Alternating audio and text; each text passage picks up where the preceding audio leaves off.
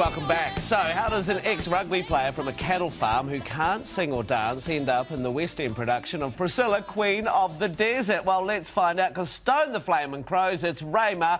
Ladies and gentlemen, please welcome Ray. Thank you. Great to have you here, Ray. It's great to be here, and in answer to your question, I think it's an indictment on the producers that they put somebody like that in a musical. Did you always know how did you know you could sing? Or did you just have to learn? I still don't believe I can, but that's another story. No, we just heard you up. You can sing quite nicely, thank you very much. You're okay. Fortunately, there are a lot of people in Priscilla, all the rest, can sing very well, and I've only got a very short little attempt, so don't be put off by that. Now, the thing about this show that's so interesting is that you were asked to fill in, weren't you, for a couple of weeks in Sydney, and you initially went no because you had your home and away commitments, obviously, and then you saw the show and went, this actually looks pretty good. Yeah. So you changed your mind? Well, it was worse than that. The producer said, have you seen it? I said, I saw the movie years ago. He said, no, I'm in the stage show. I said, no, I haven't seen it. He said, well, before you finally say no, come with me and have a look. So after about 10 minutes, I thought, my God, how long's this been going on? This is great fun. You know? And before the first act was finished, before Bob had even come on, Gary McQueen, the producer, said, would you be interested in doing this in London?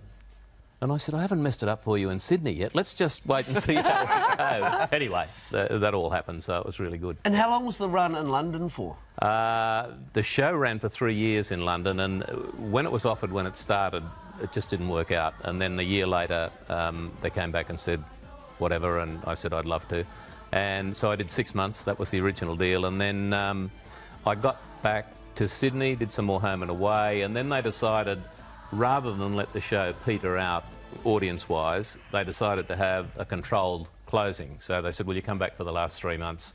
We're going to have, you know, go out with a bang. Big finish. Yeah. And it was a big finish. But, yeah, no, it's a great show. That's a good way to go. So what I'm very curious about is that what happens with your home and away stuff, because I think Alf went on a very long fishing trip for one of those experiences, didn't he? Alf went like for a 6-month fishing trip. Imagine that. Well, lucky Alf.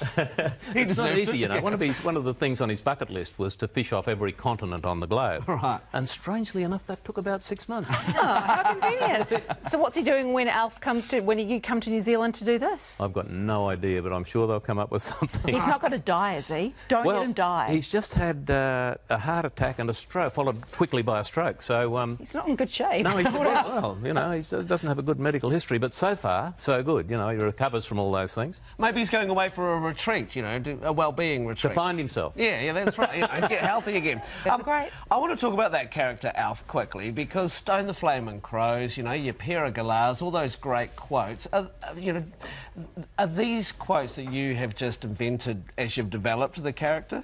I'd like to say they were, but they're all stolen. Stone the Flaming Crows, I grew up in the bush in Queensland, a little town called Dirranbandy, and there was a stock and station agent there, a guy who would buy and sell sheep and cattle properties, or cattle or sheep or whatever. And he used to love a Bundaberg rum and coke. Right. And as the day wore on, there was more rum and less coke. And that was where I first heard Stone the Flaming Crows. Dick Backhouse was the bloke's name, and he'd say, oh, Stone the Flaming Crows, mate, they're an awful mob of sheep. You wouldn't pay. Oh, Stone the Flaming Crows, they must be mad to even think about buying those sheep. I mean, Stone the Flaming Crows, they wouldn't get from the paddock to the truck without falling over. Stone the Flaming... And so he would fit Stone the Flaming Crows into one sentence a dozen times, and I'd never forgotten it, and I loved the sound of it, so I thought, Alf Stewart's got to say that. And he says a lot. He says flamin' a lot. Somebody's actually done a remix on YouTube of every time that Alf says flamin'. Flamin' galahs, flamin' crows, fire. Wouldn't flamin' do that. It just flamin' everything. It's really, really funny.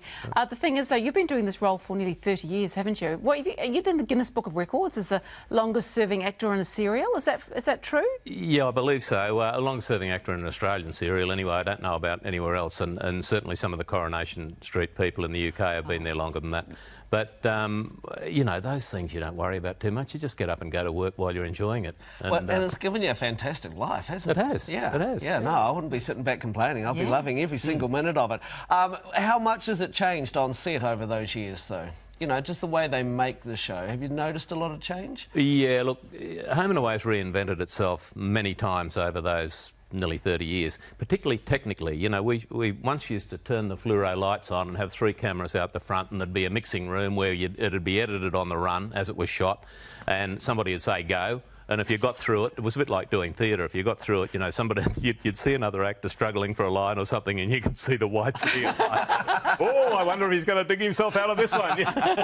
But if you could, and you'd keep going, you know. And so that was how it used to be shot. Now, it's shot, we'd still have multicam, but we often shoot like film with one camera, different setups, different lighting arrangements for each setup. So it's shot like film, and it looks pretty good for something. Yeah, it certainly does. It's made at the rate of 2.5 hours a week. Of all the people that have come through, do you have a favourite that you've worked with? That's a really tough one to say, but they probably won't see it, so you can tell us. Look, there's a few, if I can double up a bit. Kate Ritchie was, you know, pretty special.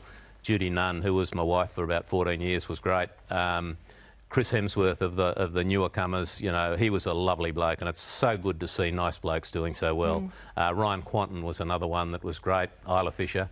You know, there are just a lot of those kids that were fantastic, and so many of the really nice, dedicated, hard-working kids, as well as being genetically blessed, most of them, have done well. Yeah. And quite a few Kiwis too have ended up on Home and Away over the years. Right now, Yeah. Jessica Gray-Smith worked in my little bait shop until she met an untimely death.